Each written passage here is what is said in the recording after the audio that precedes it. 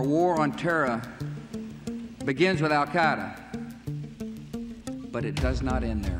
Take this very firm stand against terrorism.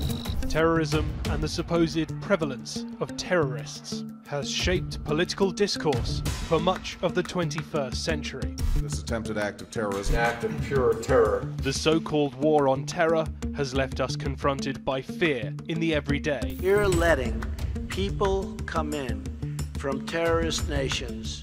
A pervasive sense of danger that has affected the way we communicate, travel, and work. Has the notion of everyday terrorism affected us in ways we haven't yet realized?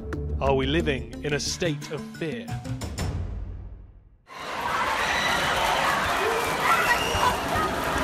The sight of terrified people fleeing through the streets has become all too common in European cities. Last month, the British capital saw similar scenes.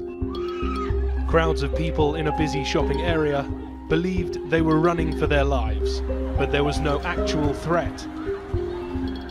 Panic spread as rumors circulated and police arrived. The Western response to this sense of fear can be seen in the changing face of towns and cities. Militarized police have become a prominent feature. Security barriers line roads and herd pedestrians. And an increasing number of security cameras and recording equipment monitor public spaces. France has been in a state of emergency since 2015, when an attack on its capital left more than 130 people dead.